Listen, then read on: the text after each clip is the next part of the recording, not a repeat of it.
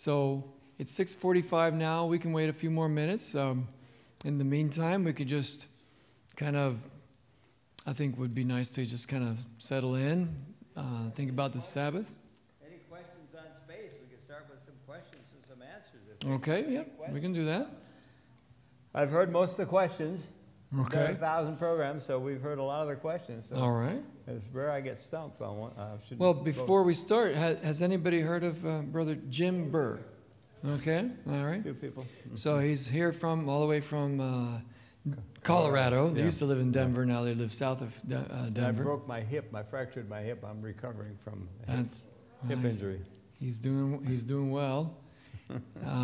Anyway, we're really glad to have them both here, and his wife. Where'd she go? Oh, right here. Over there. I thought it was Galena, but Dieta. And so, yeah, it's exciting to have them here. And I'm looking forward to tomorrow's presentations as well. I think, did you just make a trip over from 3ABN? Yeah, we were at 3ABN yesterday, and we recorded 32 radio programs. And it's interactive radio, and it'll be on Adventist World Radio. It'll be on 4 different networks.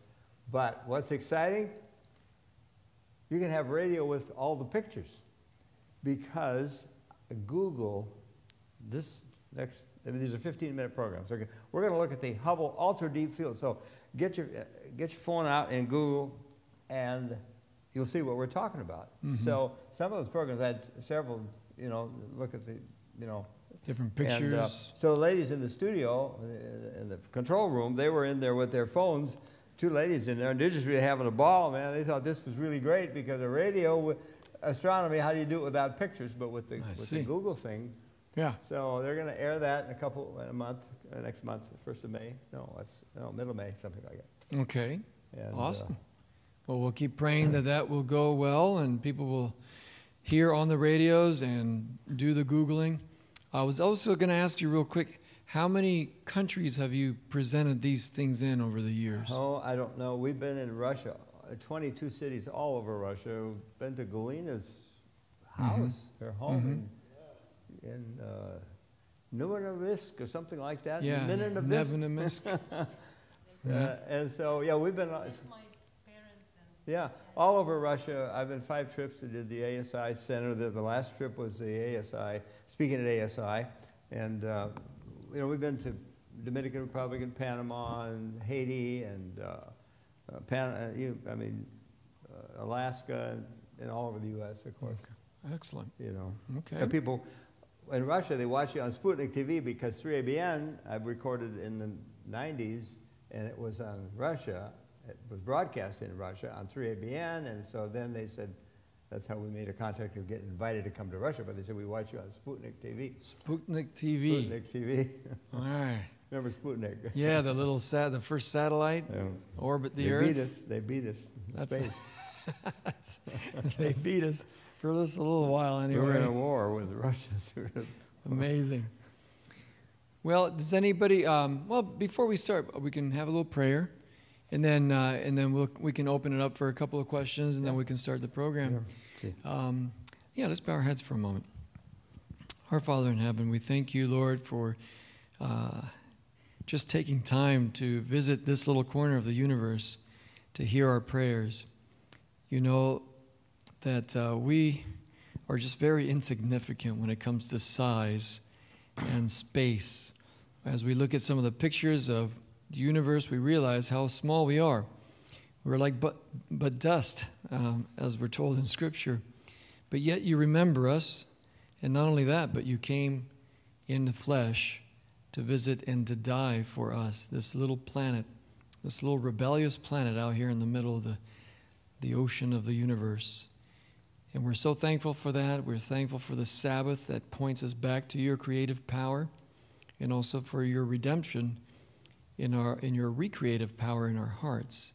We pray that these meetings would be a blessing to us, to those who are watching online as well. And we ask that you would be with Elder Jim Burr as he speaks and brings us this message. And we thank you in Jesus' name. Amen. I just remembered we did a camp meeting in France, and my wife, they flew us both over, and camp meeting in Australia. So France and Forgot Australia as yeah, well. I forgot some Okay. of those places. So been around a little bit. Well, that's wonderful. Has anybody else here been in Australia by chance? You've been in Australia? Was it in the Navy or just traveling? No, I lived there, did mission work. Oh, okay. So did some. Okay, yeah. I've never been there, so that's kind of a place I'd like to go someday. Well, why don't we just, unless somebody's really got a question? Okay. Yeah. Okay, so about 2 weeks ago on the Glenn Beck show, I heard about a new,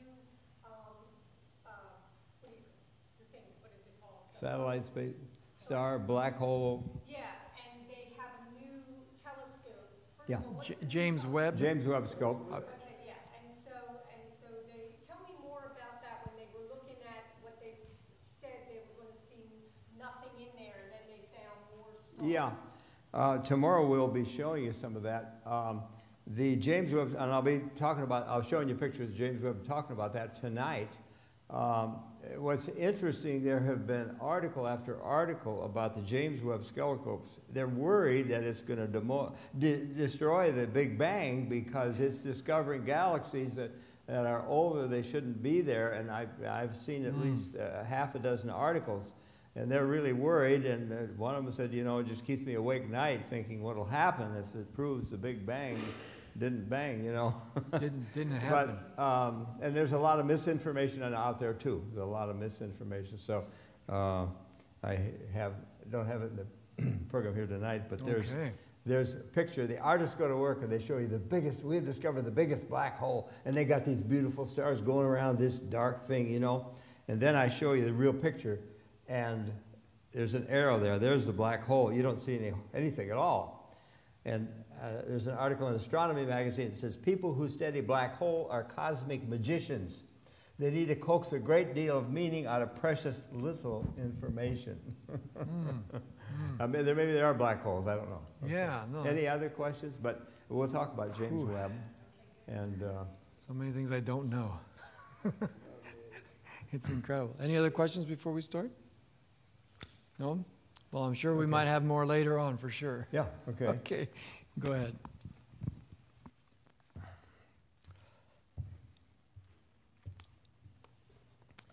Okay, so we're going to be talking about space, and one of the subjects comes up is, are we going to, you know, will they go to Mars? And Elon Musk, you know, this week had this incredible rocket launch, and let me turn this thing on. And will we ever go to Mars? And the Antarctic actually is more comfortable than Mars is. But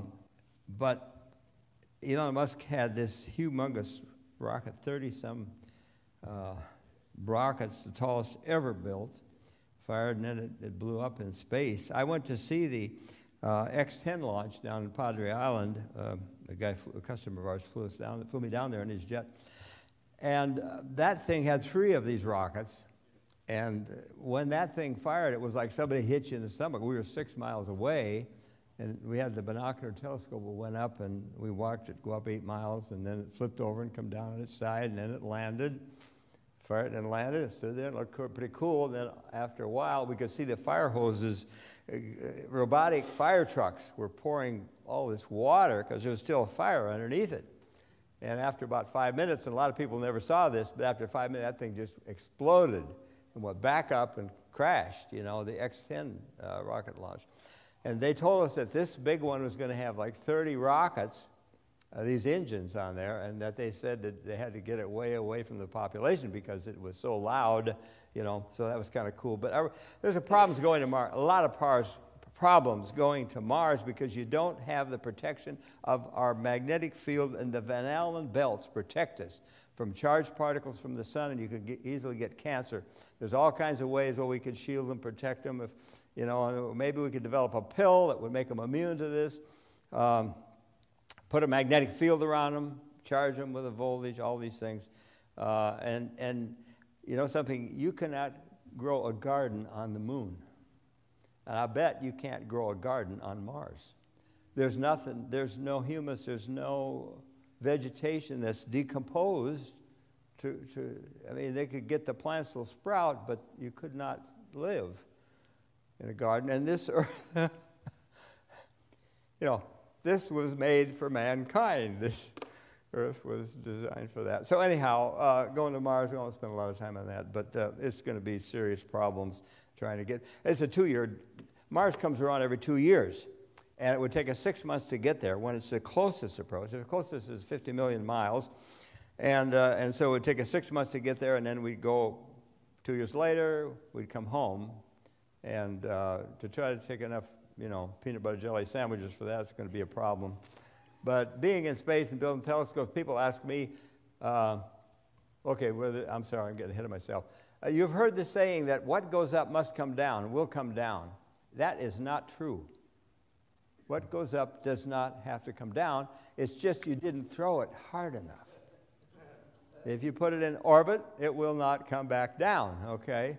Which is what we do with all of our spacecraft. Right now, the Voyager 1 and 2 are way out there beyond the heliopause and leaving. I don't think they're ever coming back. So, and so they said we could put restaurants on the moon, but there'd be one problem. They wouldn't have any atmosphere. People ask me if I'd like to go to space. Actually, when Elon Musk sends his mother into space and brings her back safe, then we'll talk about it, okay?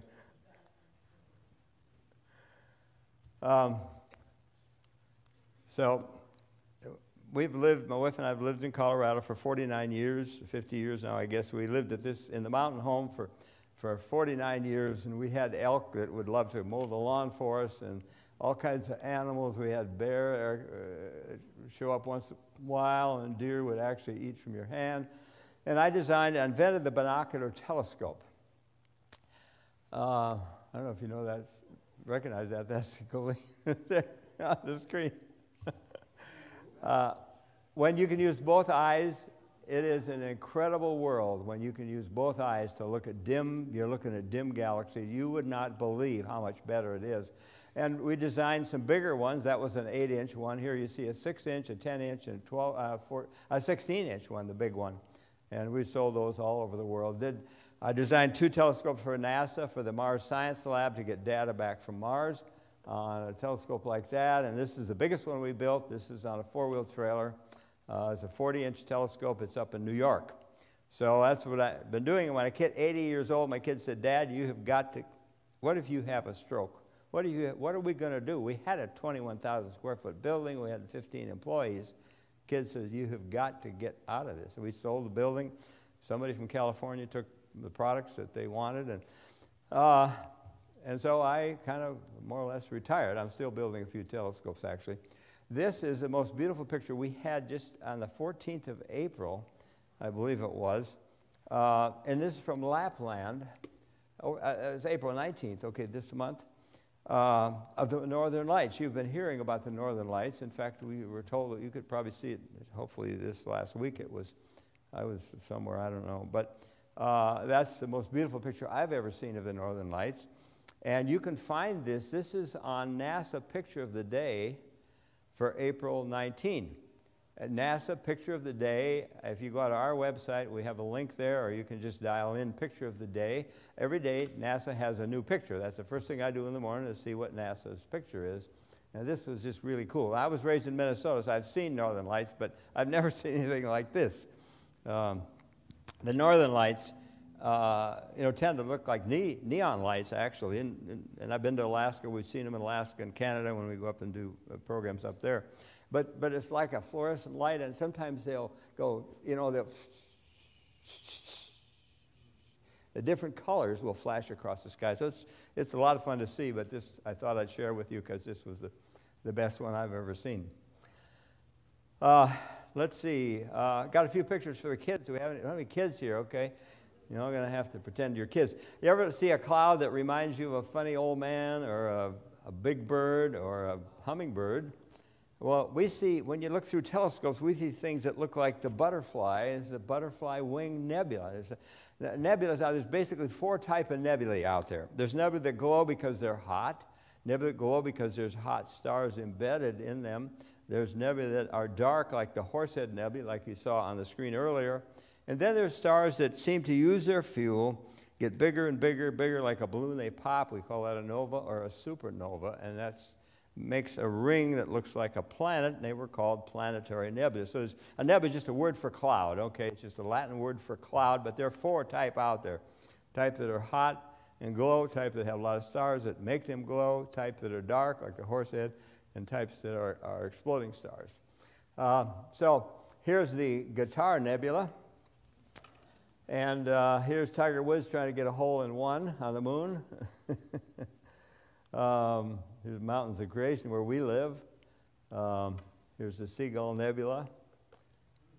And we have hundreds of these. In fact, I put together 275 pictures like this for the Michigan conference. They were going to do, for the adventurers, they were going to do astronomy this year, invited me in to speak to the leadership and help them teach astronomy.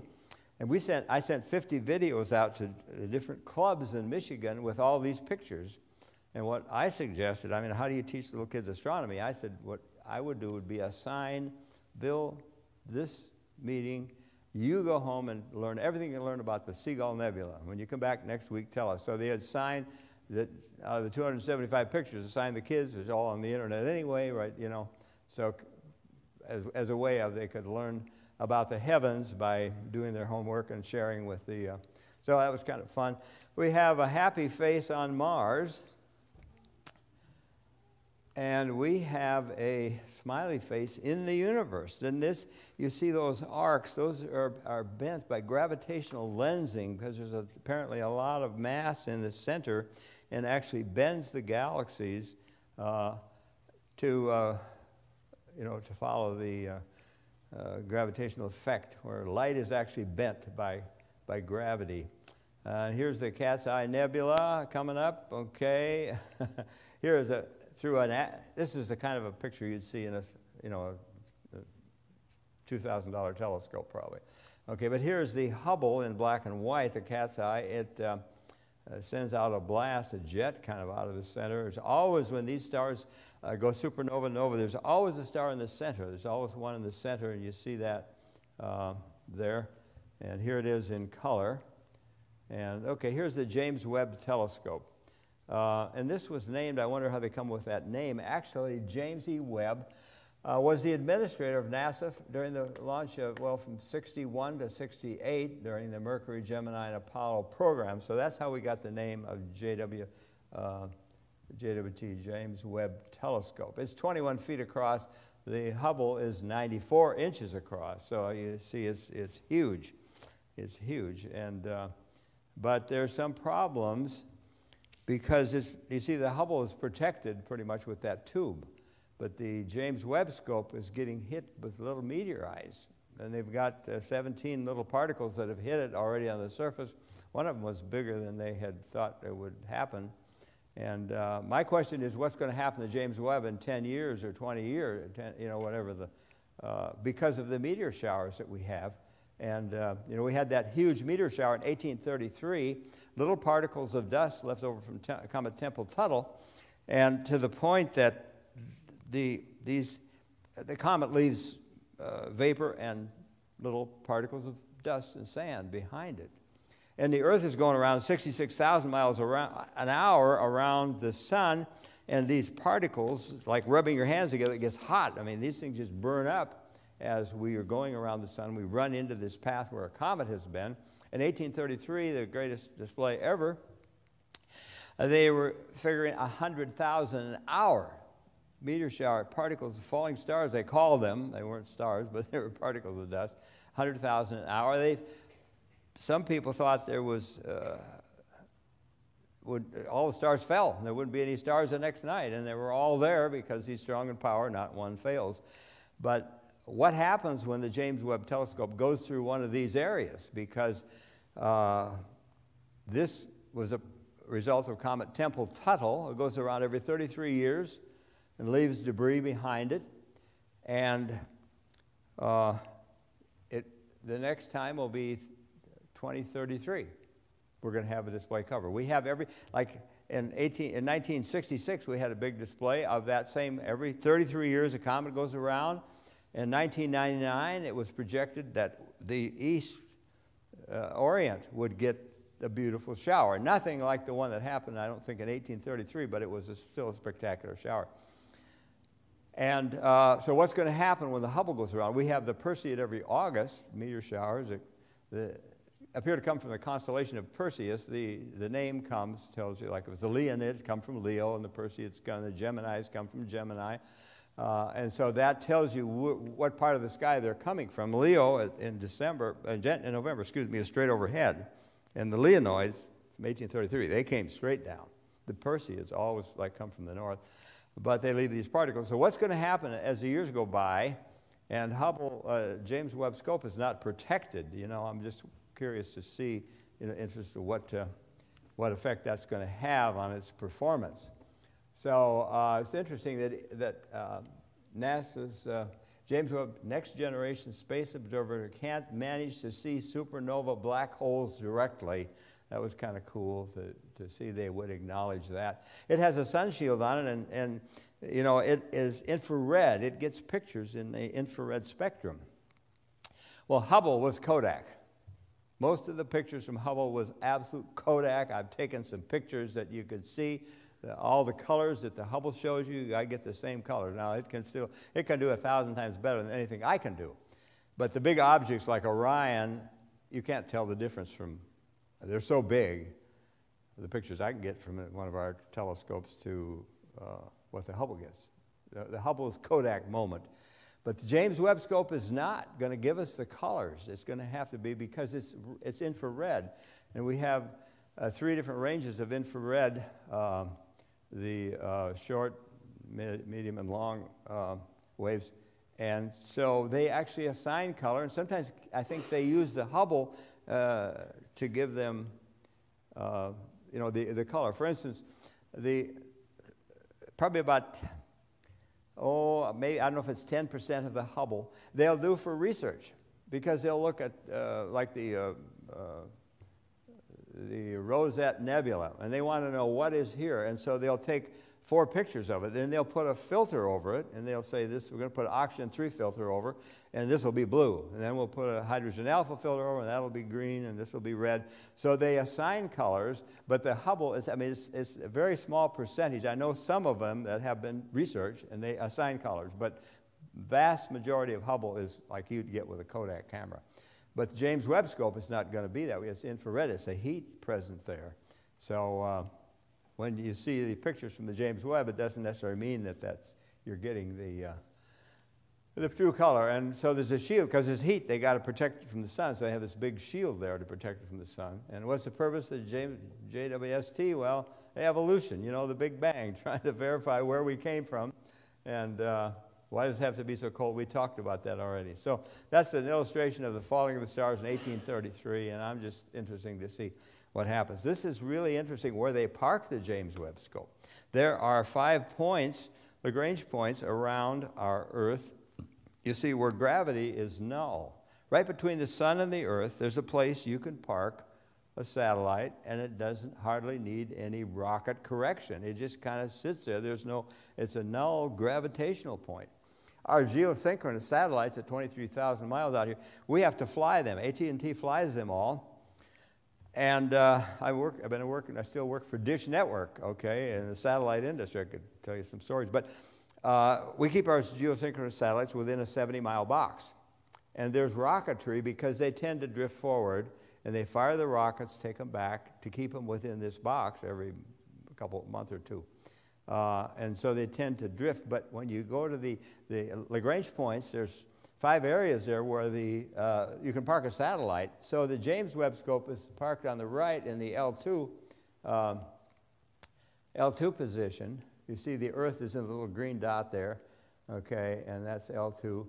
And there's 5 points there. The people who believe in aliens and UFOs say that all the UFOs are over there in L3, where we can't see them because they're behind the sun. So anyhow, that's kind of cool how they park it there, and it doesn't need hardly any. I don't know if it needs any correction at all, or it pretty much stays there.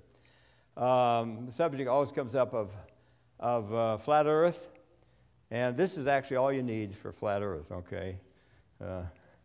If the earth is flat, it's day, day, day, day, day, and if it's not, you've got day and night. But just one more proof.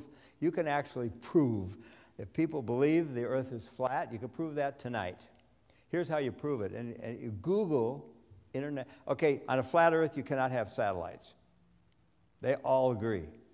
You can't have a satellite. There's no gravity on a flat earth. They say gravity feels like gravity because this earth is moving up. This flat earth is moving up. It feels like gravity. You cannot have a satellite. Absolutely everybody will have to agree with that. So tonight you can go out at 3:42 in the morning and see the International Space Station go over. It will be as bright as any star, or brighter than any star in the sky. Maybe not as bright as Venus. Sometimes it is. Very, very bright. It's going to be, for 1 minute, it's going to go across the sky tonight. But on the 8th of and Saturday night, it'll be 3:41, it's going to go across. But on May 8, it's going to be in the sky for 5 minutes. It depends on the angle it's coming at, but this will be the biggest display. And it's 5:20 in the morning before sunrise. Get up 5:20 on the 8th, the morning of the 8th, Monday, May 8th, and prove the earth is not flat. I mean, we were at camp meeting we were doing camp meeting up in Montana, Wyoming actually, and I did the lecture, and we're out with telescopes, and all of a sudden here was this thing as bright as Venus, just coming across. It's floating across the sky about like that. You just see it move.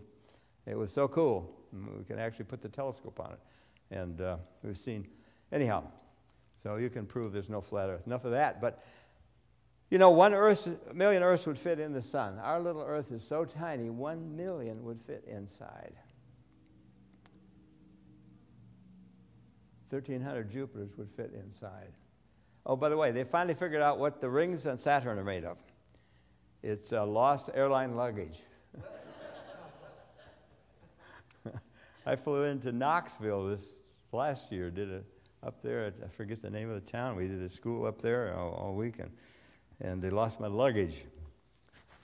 And anyway, I won't go into that, but I didn't get it till Tuesday. I flew out on Friday. I didn't get my luggage till Tuesday because Frontier doesn't deliver luggage. I had to go wait to find it, and then I had to go back. Anyway, this picture was taken when the sun was right behind Saturn, the Cassini spacecraft going around. Okay, so the sun is right behind it. You see the sun rays and so forth there.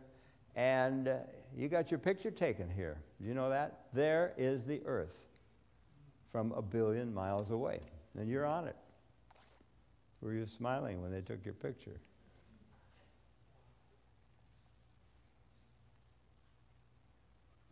You know what's interesting? Ellen White went to Australia in the 1800s on a ship. In the 1800s, it would take you, depending on the winds, 6 to 8 weeks to get to Australia. 4 to 8 weeks, actually, to get to Australia, depending on the winds. And, of course, they stopped along the way, too.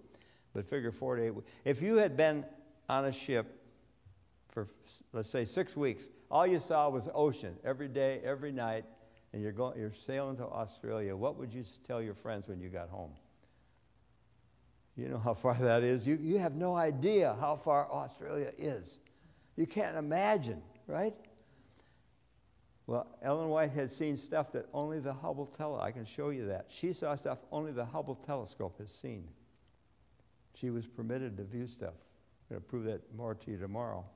You know what she said when she got home? If men could see for a moment beyond the range of finite vision, if they could catch a glimpse of the eternal, every mouth would be stopped in its boasting. Men living on this, how big is an atom? This little atom of a world are finite. You could only say that if you had seen something bigger than the experience on a ship for 6 or 8 weeks. If Saturn was placed where our moon is, that's what Saturn would look like. Wouldn't that be something?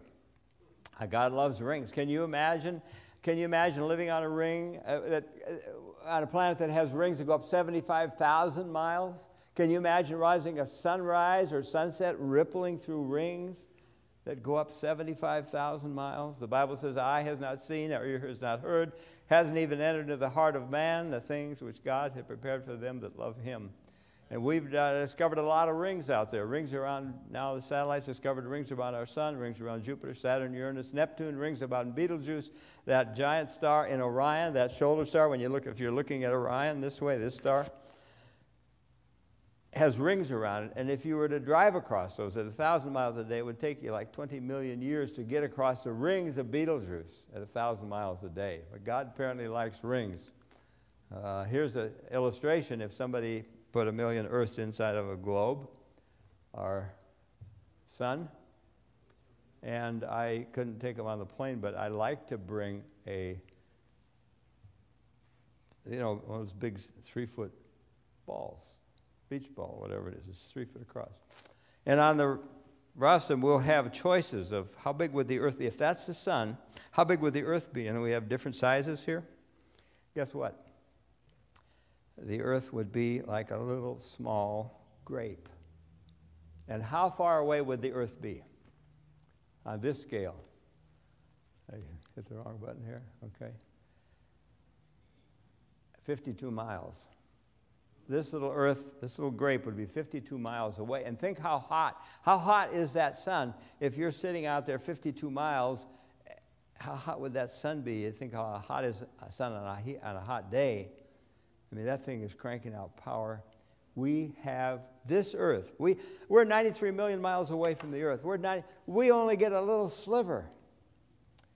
We get 1/2 of 10 millionth of the power that sun cranks. That sun cranking out in every direction. I mean, you can put tens of billions of Earths all around that thing. We just get a little sliver. Where did that power come from? You take your car to the gas station every 300 miles. How come we never take the sun to the gas station? That's going for 5 billion years, they tell us.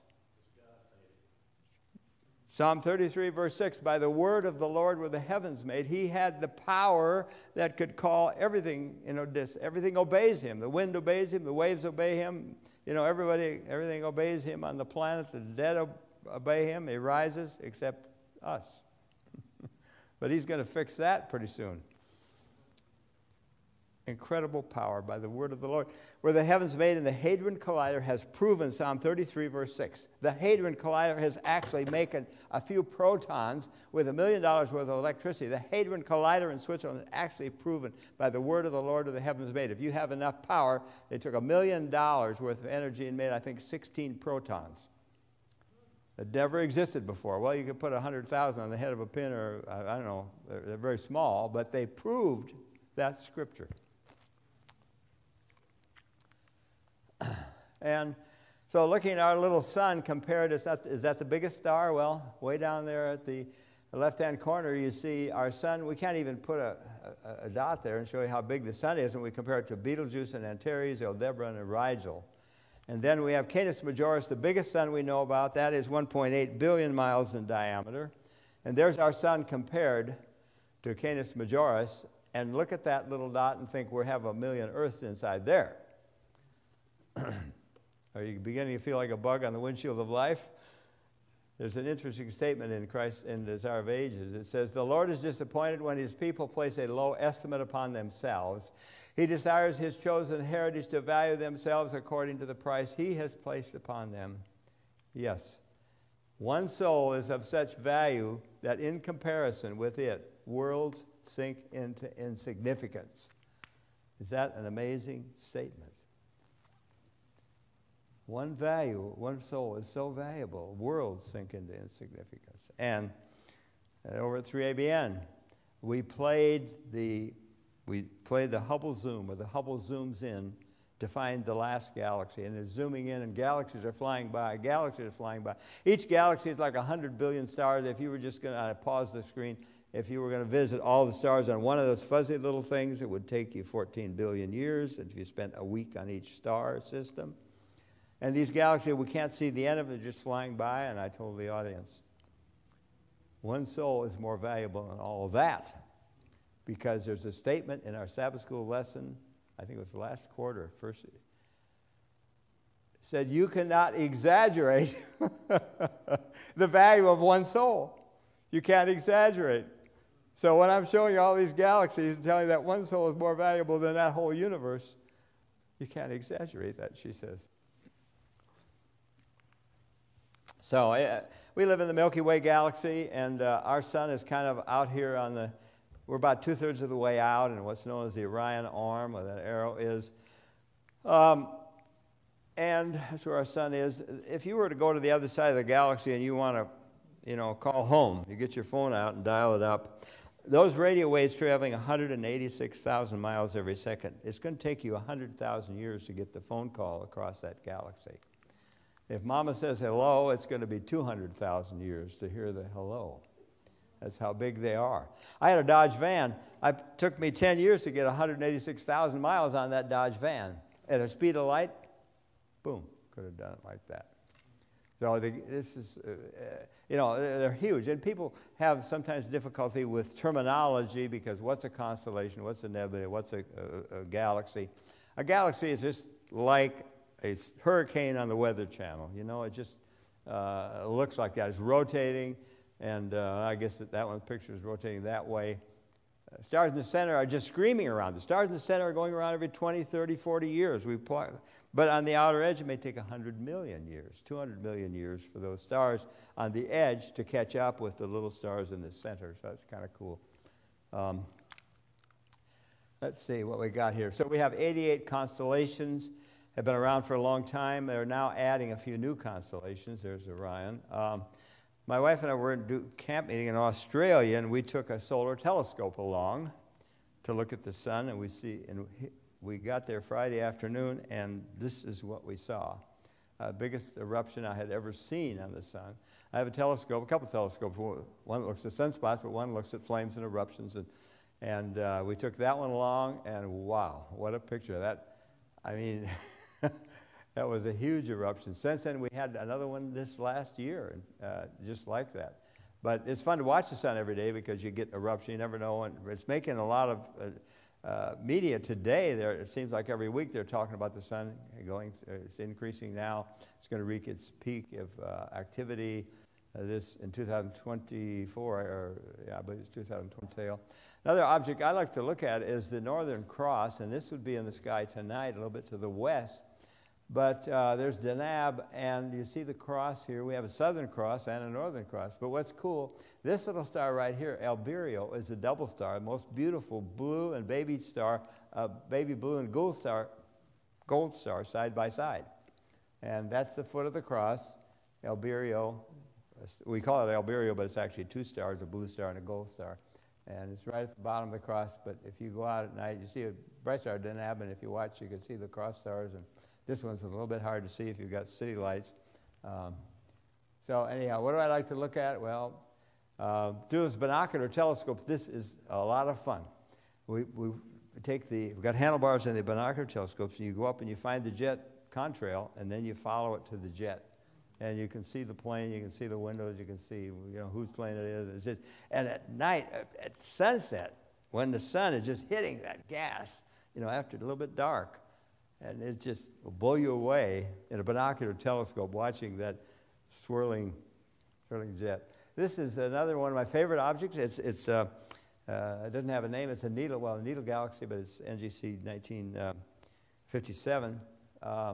And we're looking at the edge of a galaxy, where with the other pictures we've seen them face on, but this is edge on. Very thin, have dust in the middle, and we have a bulge of stars there. Here's some of my favorite galaxies, M81, M82, and I can see both in my binocular telescope. I can get the two galaxies in. And what I like about them, they're circumpolar. They're up in the north. I see them year-round, but there's three here that are in Leo. And this, I can get all three galaxies in my binocular telescope. But the problem is it's not all year-round. They're at late spring, summer, and then they're gone. But we're talking 36 million light years away, okay? Leo's trio, three galaxies, and they say there's 200 billion stars in that one. But look at the scripture. For as the heavens are higher than the earth, so are my ways higher than your ways, and my thoughts than your thoughts. Isaiah 55:9. God's ways are 36 million times what our ways are, or our thoughts are. No, it's more than that, because they believe we've seen a galaxy that's 13.7 billion light years away. A light year is 6 trillion. We got 13 billion times 6 trillion. That's how much higher God's ways are and God's thoughts are than mine are. It's an awesome God that we worship. Here's the Whirlpool Galaxy right off the handle of the Big Dipper, 37 million light years away, one of my favorite objects, and a gravitational attraction. The little galaxy is tied through an arm of gravity here to the left side as this thing rotates around. And so, tell you a little story. I was getting on an airplane out of Seattle. It's a 3-hour flight to Denver, and I try to remember to pray before I get on. Lord, is there somebody you want me to share with? And so I had my computer out once we got in the air, and a guy sitting next to me, he says, "Oh, you're doing a seminar. What's your seminar on?" I said, "Well, it's on astronomy and the Bible." And he goes like, "How do you put the Bible and astronomy together?" I said, "You believe in God?" And he goes like, He's a science teacher.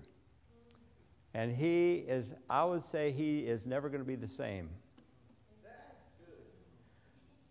And so I went through, and I gave him the whole load of astronomy in the Bible, but I don't have time for that tonight. I'm going to give you an abbreviated version of DNA and stars, okay? So I showed him this next picture on the screen. I got the computer there, he's sitting there. And I said, "You see that last galaxy, 13.7 billion. Can you comprehend a billion? Can you comprehend a light year?" They tell us that galaxy, that little red dot, is 13.7 billion light years away.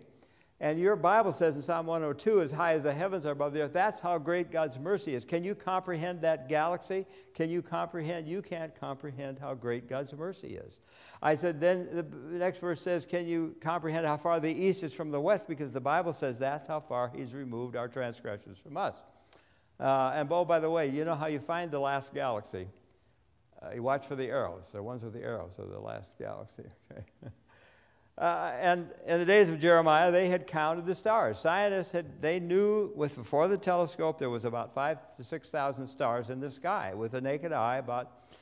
And I told him, I said, there's a guy, Jeremiah, said that those stars are like the sands of the seashore. I said, there must have been people who put Jeremiah in a mental institution. Jeremiah, don't you ever read the Guinness Book of World Records? Jeremiah, our scientists have counted the stars. We know there's 5,000 or 6,000 stars. And Jeremiah said, "No, like sands of the seashore, innumerable. I will make the descendants of David, my servant, and the Levites who minister before him as countless as the stars of the sky and as measureless as the sands of the seashore." Do you know, scientists today agree with Jeremiah. When Jeremiah was here, they probably didn't agree because they knew there were 5,000 to 6,000 stars.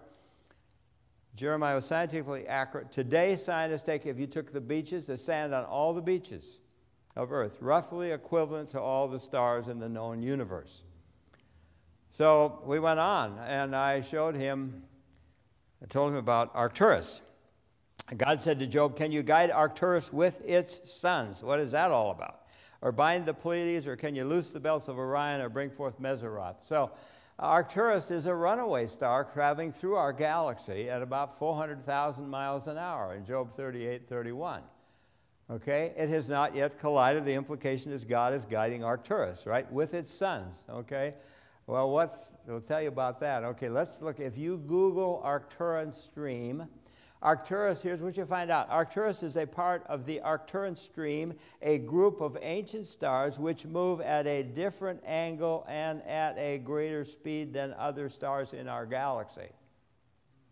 And scientists now tell us it has 52 little stars traveling with Arcturus through the galaxy.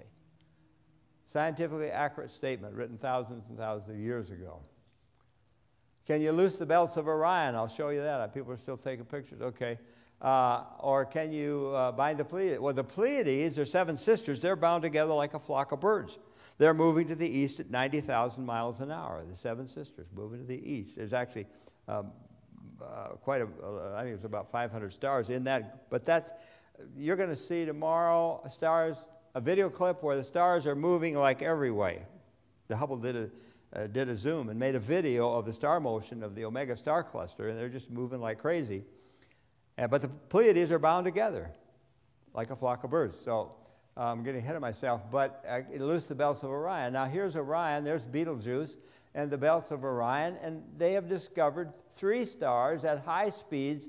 They've traced these stars back to the belt, and they're in completely different constellations now, and maybe that's what God was talking about when he said to loose the belts of Orion. The Pleiades are bound together. There they are, the 7 sisters.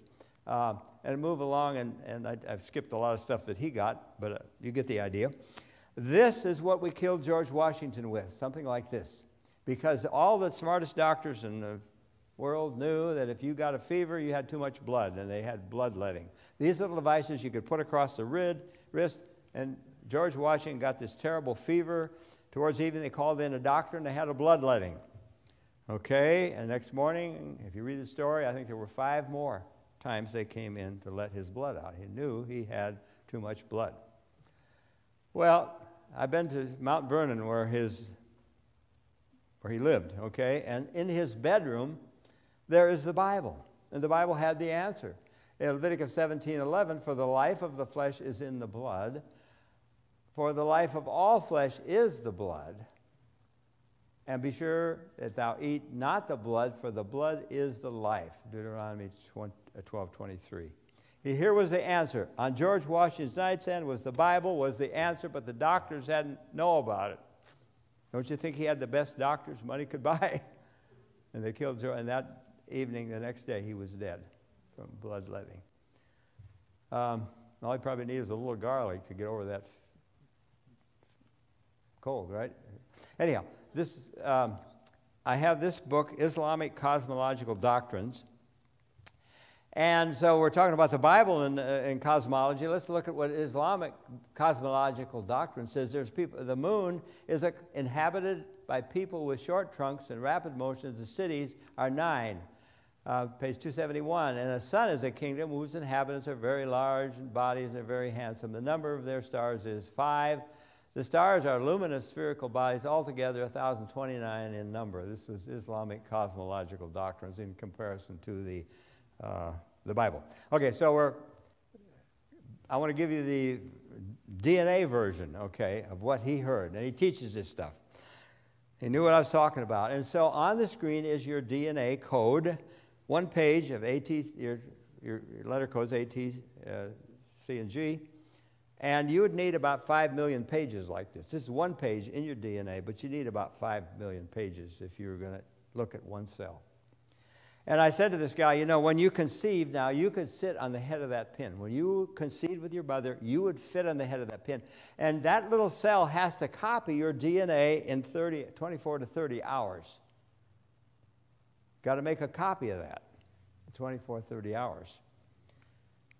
And if you were sitting at a keyboard, if you were going to type out the information in just one cell, and you could type 65 words a minute, and you could type it out, it would take you 50 years.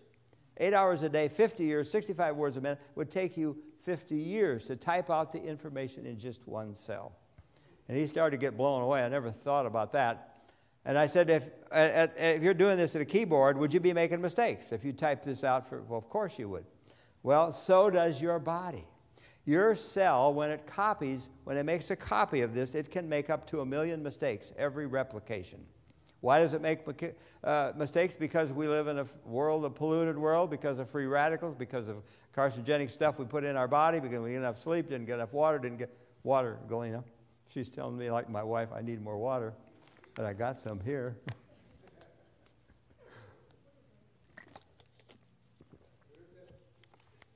So your body can make mistakes copying that based on what you put in.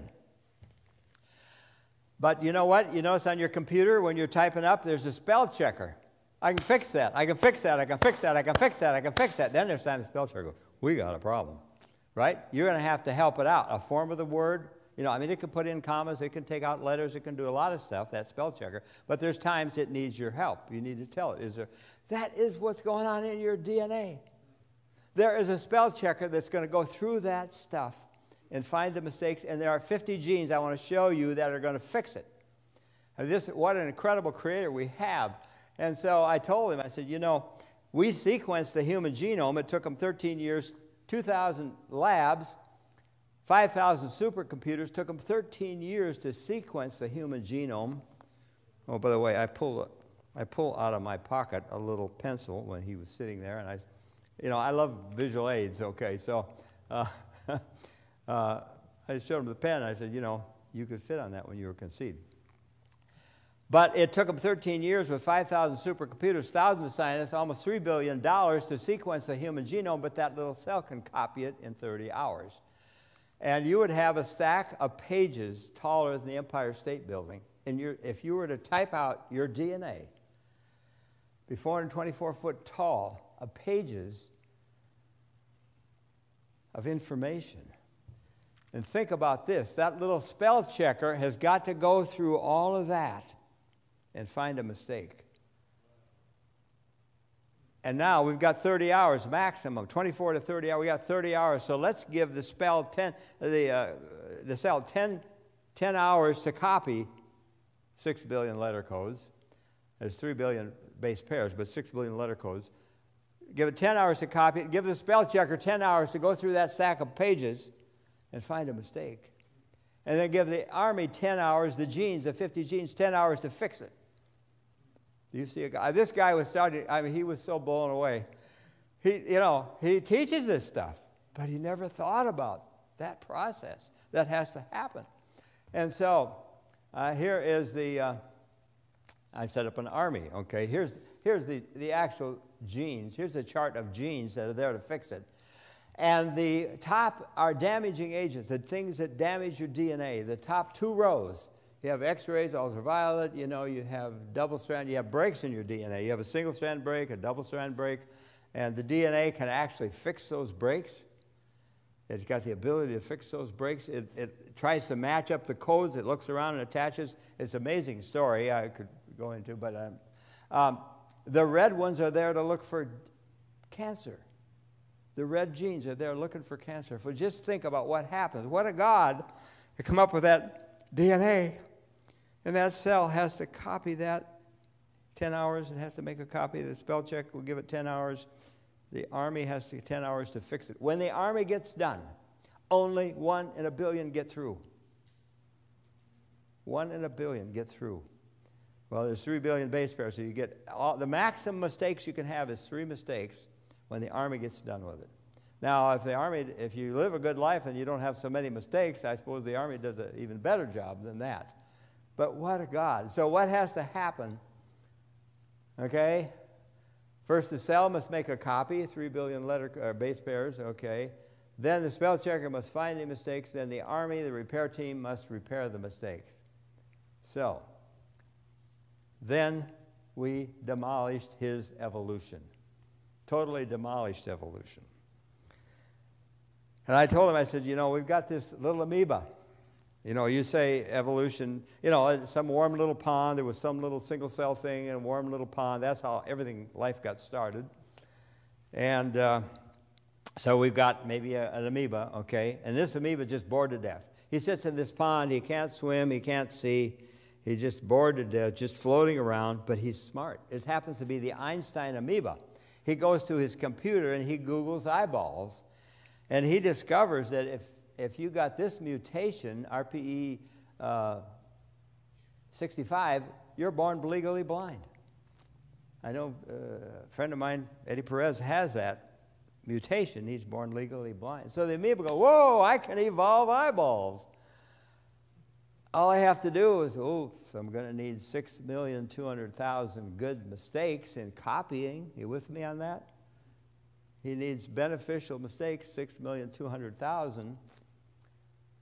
I told you you've got a spell checker that can only admit 1 per billion. It's going to take him a long time, gazillions of years to evolve eyeballs. But what's going to happen? With what I've told you now, the cell has to copy it, the spell checker has to go through and find the mistakes, the Army fix it. What's going to happen when this amoeba tries to introduce mutations that'll give him eyeballs? What's going to happen? Spell checker goes, you're an amoeba. I got an army. You cannot evolve because I got an army that's going to fix what you're trying to do. You see how evolution can't happen? Now, did God just do that so evolution can't happen? No. you would never make it out of, where'd my pen go? You'd never make it out of the womb if it wasn't for that process. So evolution can't help. DNA is evolution's death knell. We're going downhill, by the way. Every child born, we have 150 mutations. Every child born today has 150 mutations, not found in either parent at birth. We are coming down from Adam. And the older we get, the poorer job it does of copying our DNA. And I don't know if we'll get into Dr. John Sanford. Dr. John Sanford, authority. He has 13 patents in the field of genes, written 2 books, which I have.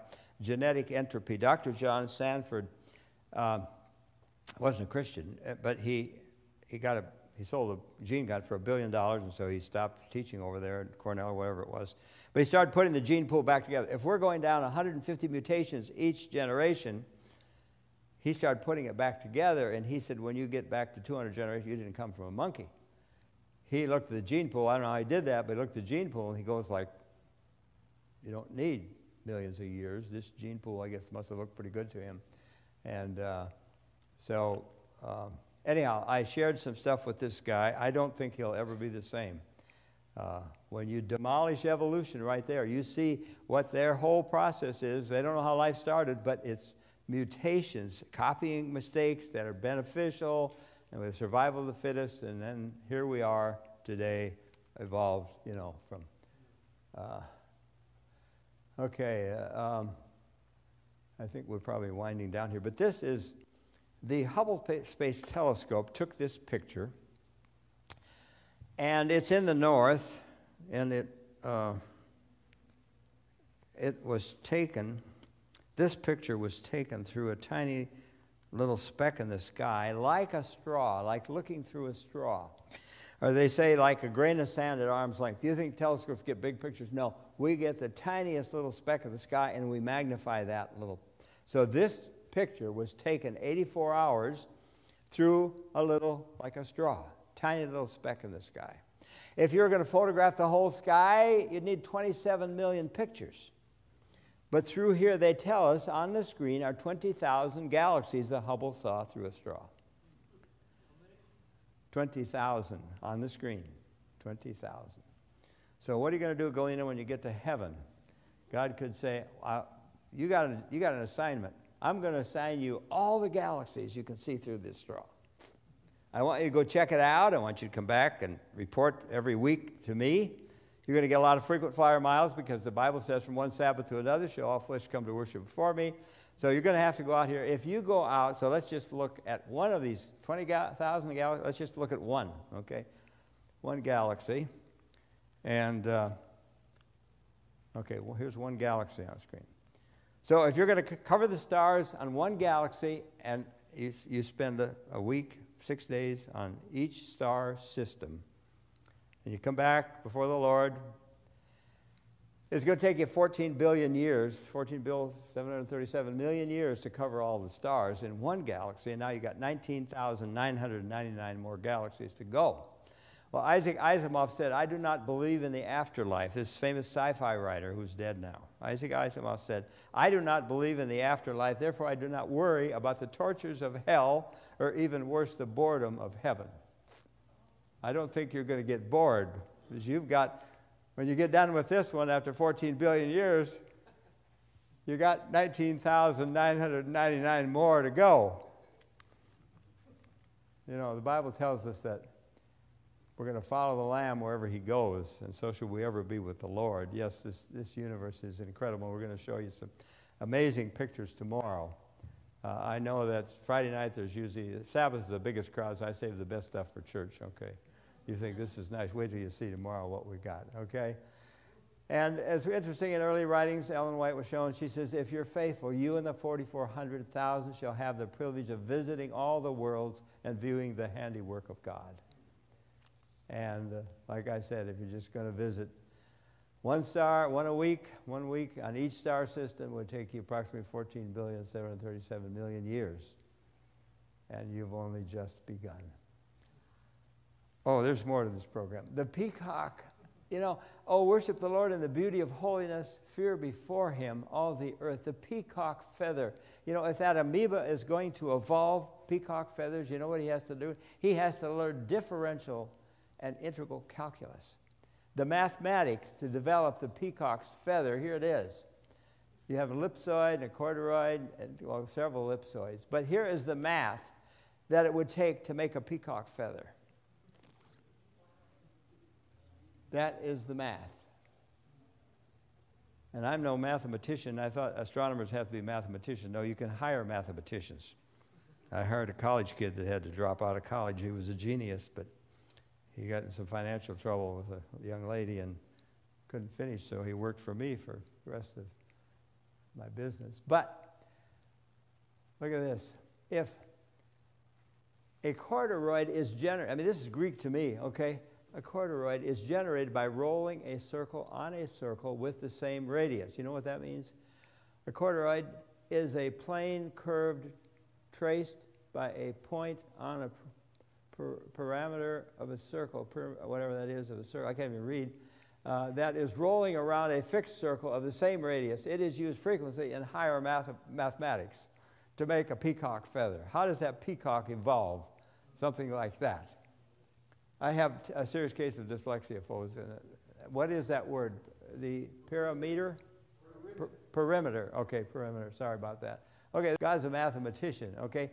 And the ellipsoid is symmetrically about 3 mutually perpendicular axes. Is that complex? It's symmetrical. About 3 mutually perpendicular axes that intersects at the center and is a closed quadratic surface that is a 3-dimensional analog of an ellipse. That is total Greek to me. But not to God. He's a mathematician. Okay? And this little bug is just amazing.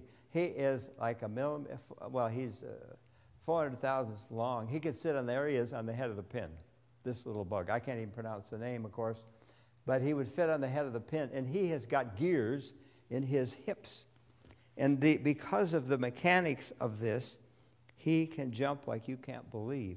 Here is his gears in his hips under electron microscope. That is smaller than the human hair.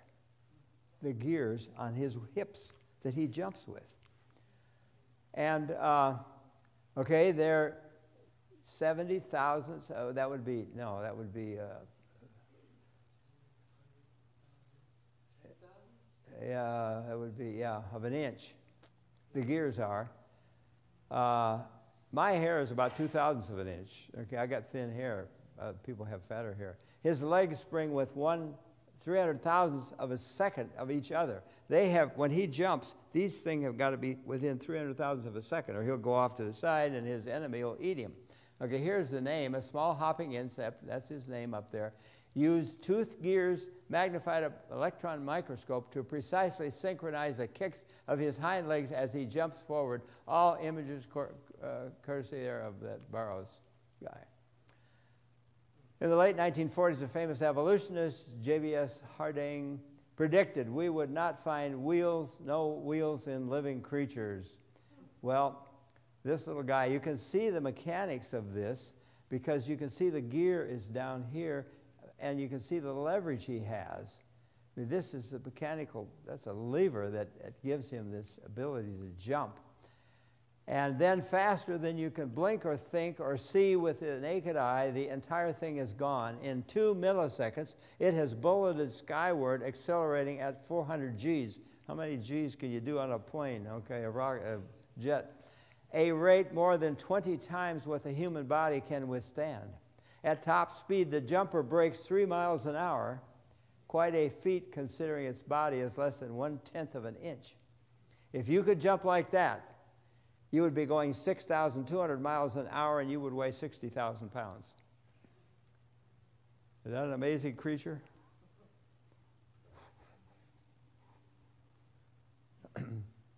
The Bible tells us, for the invisible things of him, the creation of the world, are clearly seen, being understood by the things that are made, even his eternal power and Godhead, so that they are without excuse. Wonders without number. His ways are past finding out. For the wrath of God is revealed in verse 18, Romans 1:18, that through the invisible things of the earth, for the visible things of earth from the creation of the world are clearly seen, being understood by the things that are made, so that they are without excuse. There's no excuse. An Air Force officer, J. Strapp, demonstrated a human can withstand 46 Gs. His body weighed 7,700 pounds for a few seconds, a short period of time. They say, and it's gone from my screen, I guess, that you would be going faster than a fastest Winchester bullet if you could do what this little bug does. Now, this is kind of interesting. They've been looking for intelligent life out there through SETI, Search for Extraterrestrial Intelligence. In fact, in our building, we rented part of our building to somebody, and every night when they went home, they'd turn their computers off, and they'd go on SETI and look through all this data coming to see if there's any intelligent life.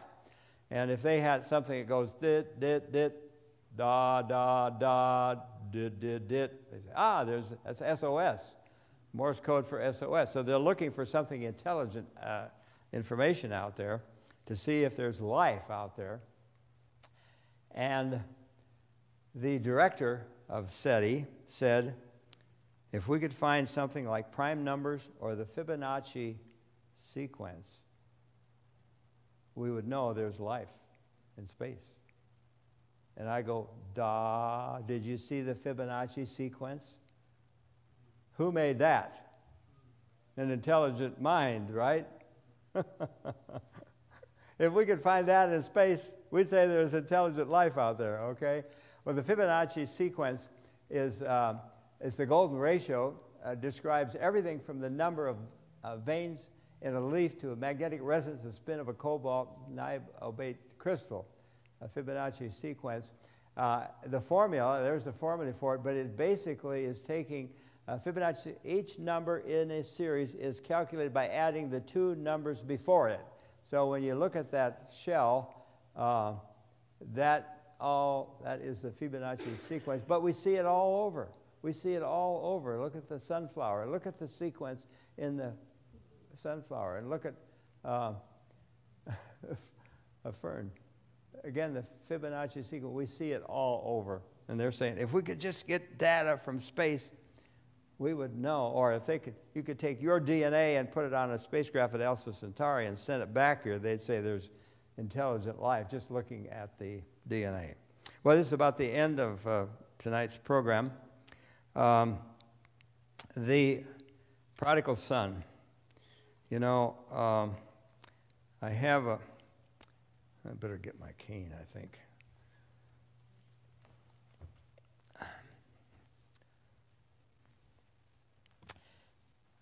I had a guy that came, a UPS driver came to my door. And this evening, and I had the garage door open, I had a big old telescope in there, huge telescope in there. And he says, I got the wrong house. I was going to your neighbor. Oh, what do you got? Can I take a picture of that? Can I take a video of that? So he came in the garage and took a picture. And he said, are you a Christian? And I said, yes. He said, God brought me the wrong house. And we didn't plug it in, did we? I brought the transformer, but I didn't plug it in. Well, no, I better plug it in. It's in the case up here, because there's one more slide I want to share with you. I forgot to plug that thing in. So this guy, it's in the front, this right there, yeah. This guy said, are you a Christian? And then he figured I was an old guy and I'd probably had all the answers. So the next day he started calling me. He got my phone number, and is that going to reach?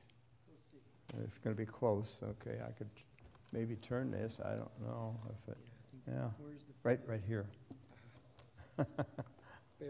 We'll learn for tomorrow. Okay, there we go. So he got my phone number, and the next day he started calling me, And he had all kinds of Bible questions. How do you love your neighbor as yourself? He was quite knowledgeable on a lot of stuff in the Bible. How do you love your neighbor as yourself? And what about the rapture? What about speaking in tongues? All kinds of questions. And then about 11 o'clock in the morning, he says, what about the Sabbath? And I told him about the Sabbath. Would you send me everything you have on the Sabbath?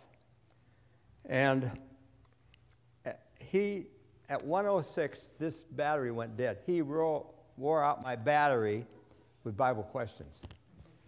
Well, the next day, it was charged up, and we're back on the phone again. He's like every day calling with Bible questions. And I figure he figures I'm old, I probably got all the answers. Anyhow, the next day, he's on the phone. He said, just excuse me, I got a delivery. And he put it in his pocket, and I could hear him talk to the customer.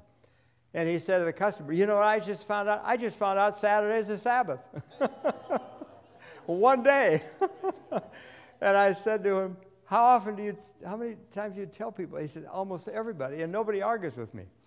So, but then one day he said, boy, when I get to heaven, I am going to really get it from God. The way I've lived, I'm going to really get it. And I said, no, Matthew, I said, that's purgatory. Jesus paid it all. Jesus paid it all. I said, when you get to heaven, God's going to have a party. Look at what it says in Zephaniah 3:17. God's going to sing over you. He will rejoice over you with gladness. He will renew you in his love. He will exalt over you with loud singing, Matthew, as in a party, a day of festival. Where did you find that? Send that to me.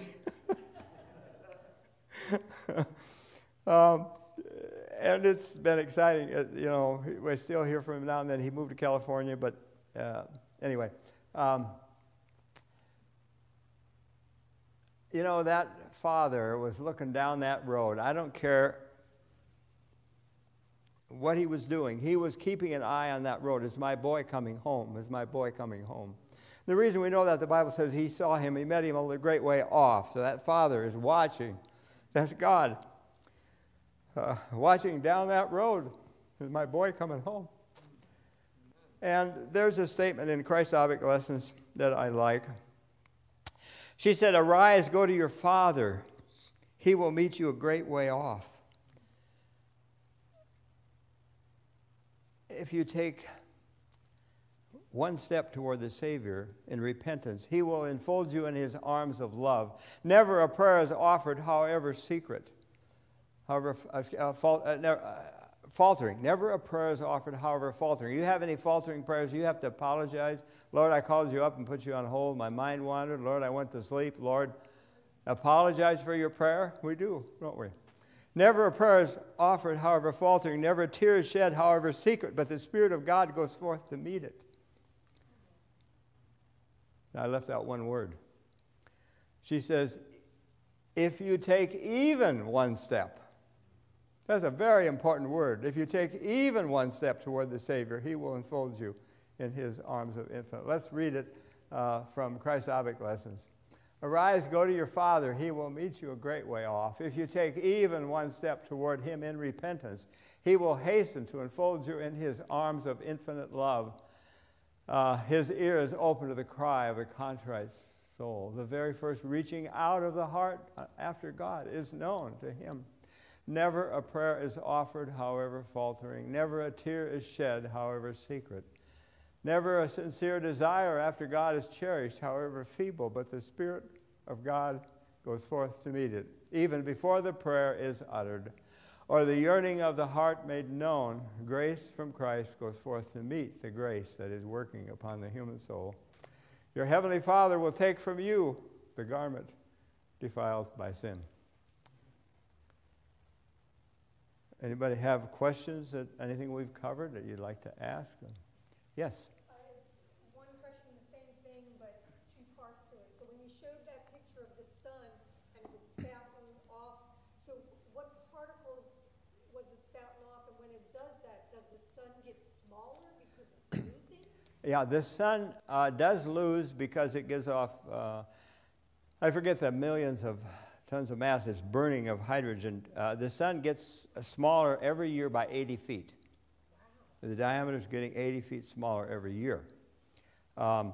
we see we have sunspots on the sun that are magnetic storms, and we're getting into an increase. I mean, I've seen like 50 they look like blackheads on my telescope. It's cold magnetic storms on the sun. They're there it takes 14 days. I'll see them here today, next day, 14 days, 28 days for it to rotate. And around these magnetic storms, that's where we get the eruptions. We get the coronal mass ejections and flares shooting off. And a typical flare is probably gone in 20 minutes. I remember I called my wife, come and take a look, you know, and I see, I think it's increasing, and she looks, and then when I look back, it's like doubled. It goes up these flares go about 400 miles a second, but it's 93 million miles away, so all kinds of solar activity, and when they're headed, if they're headed right at us, it can be very dangerous. We could lose satellites, charged particles from the sun. In 1986, I believe it was, there were feeder lines in Quebec, 200 miles of feeder line that were wiped out, melted, because every metal, because of the charged particles from the sun, a voltage will be induced in any metal. And so when a charged particle is headed right at us, it can be dangerous to take out satellites, all kinds of stuff. In the 1800s, there was telegraph lines that were melted with another one of those. Now, we haven't had one directly. I can show you some pictures. Maybe we'll do tomorrow. I'll show you some pictures of some of these eruptions going off 10 million miles. I mean, and we haven't, and towards Mars or whatever, but actually coming straight at us is when it's dangerous, you know. Follow-up question to that. So what is making it do that, and then what Bible verse ties that into where the stars are doing that? You could look at Psalm 102, 25, 26. Old he laid the foundation of the earth, and the heavens of the work of his hands. They will perish, but God will, how does it go? All of them shall wax old like a garment. As a vesture shalt thou change them. Okay, this is a vesture, casting off an outer shell.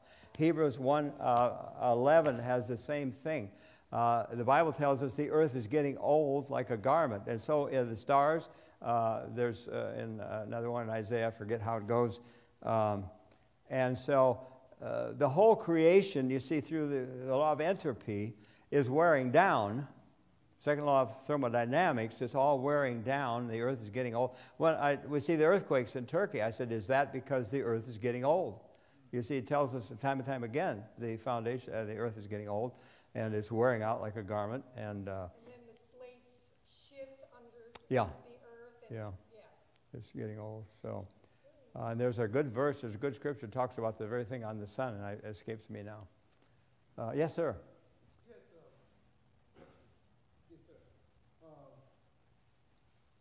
How does God deal with time and space because of the galaxies being so many light years apart and the space of travel from one side to another of a galaxy and just the entire universe? Because we see things like years, and we try and translate it into light. Yeah. To understand this huge distance. Yeah. Okay.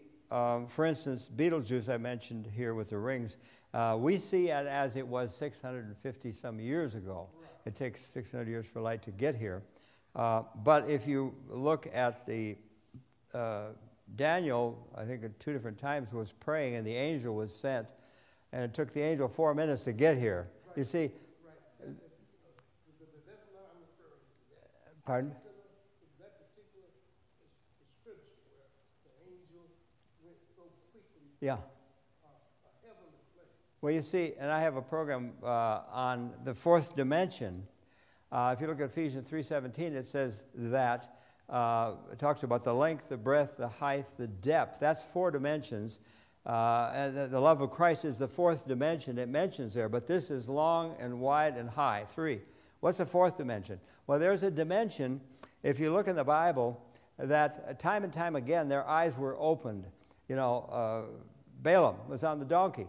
There was an angel in front of him, but he couldn't see the donkey, but his eyes were open to another dimension, and he saw the donkey. Adam's and Eve's eyes were opened. We could look at, Christ came right through a wall, met with the disciples.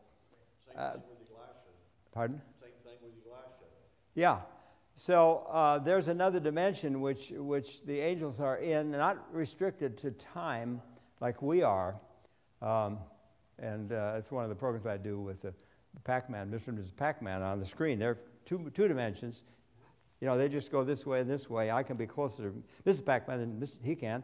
But if I try to tell them, I want them to know what it's like in a third-dimensional world. I'm going to poke my finger through the screen, and they go around, oh, a third dimension is a circle, right? You see, they can't understand another dimension. But, yeah, God's not limited to that. I mean, we see it right there when Jesus walked through the walls, And he ate a fish, and he walked back out. What had happened to the fish when he went back through the wall? I don't know. So when we're on the new earth, after Christ, after everything's done and we're on the new earth, are we going to be able to go through different dimensions? I believe that. Yes, we're going to be changed in a moment, in the twinkling of an eye. In other words, you and I, flesh and blood, cannot inherit the kingdom of God. You and I cannot get in a spacecraft and go at this, millions of times faster than the speed of light. Carbon matter can't move at the speed of light. If you could travel at the speed of light, you would be infinitely heavy. And you'd need a really big rocket, or go on a diet like a feather. You'd better chances of going to the speed of light if you were no bigger than a feather. But yeah, we're limited, you see, but God is not. God is not. And one other thing, when Adam and Eve failed at the garden, a part of them was taken away. The ability to do that. Yeah.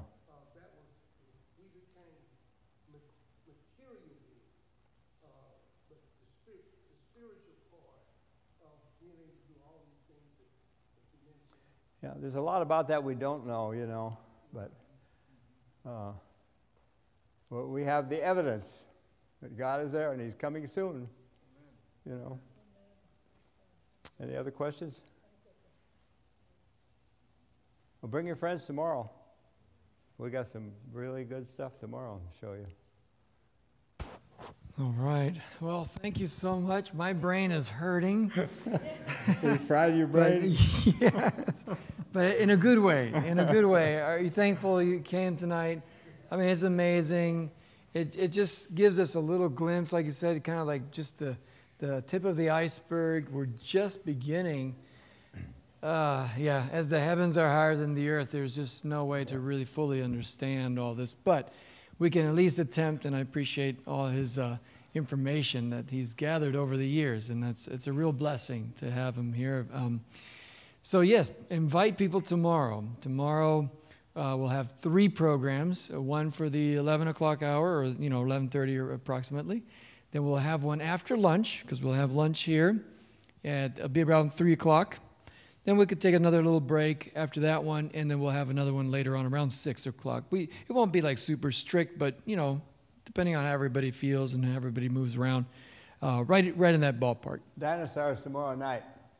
I'm sorry? Dinosaurs tomorrow night. Oh, yes. Yeah, he's going to be talking more about dinosaurs tomorrow night.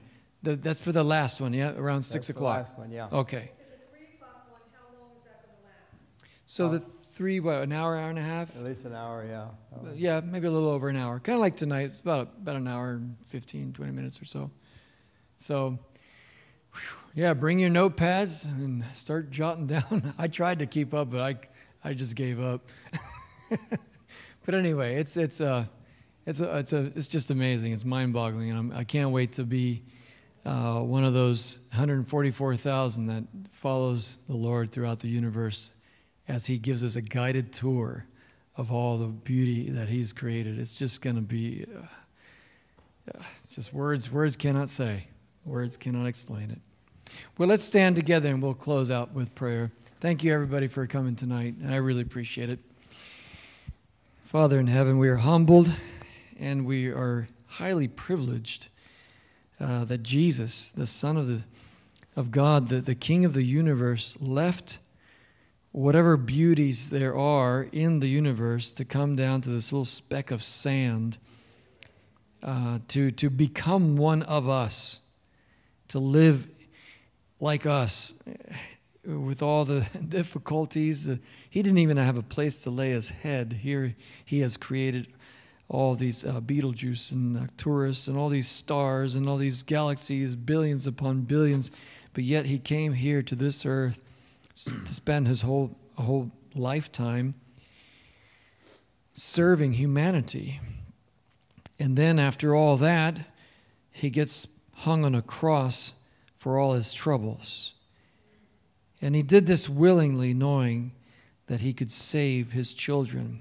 He could save his creation through his blood. And we're ever grateful for this. I don't think we even begin to understand truly what has been sacrificed in our behalf. And we pray, Lord, that we get to heaven, that we make it there through the blood of Christ, through his merits, so that then we can spend throughout eternity studying this great redemption that has taken place in our behalf, this great sacrifice. And I just pray that we all will be there. I pray that our daughters, our sons, our brothers, our sisters, our parents, our uncles and aunts, those who maybe have drifted away, would come back before it's too late. Lord, we keep praying, and help us who are in the church to continue learning and humbly entreating them, not only with our words, but also, of course, with our actions and our life. Let Jesus shine through us and forgive us when we haven't allowed that to happen. In his name we pray. Amen. Amen. All right. Thank you, everyone. God bless.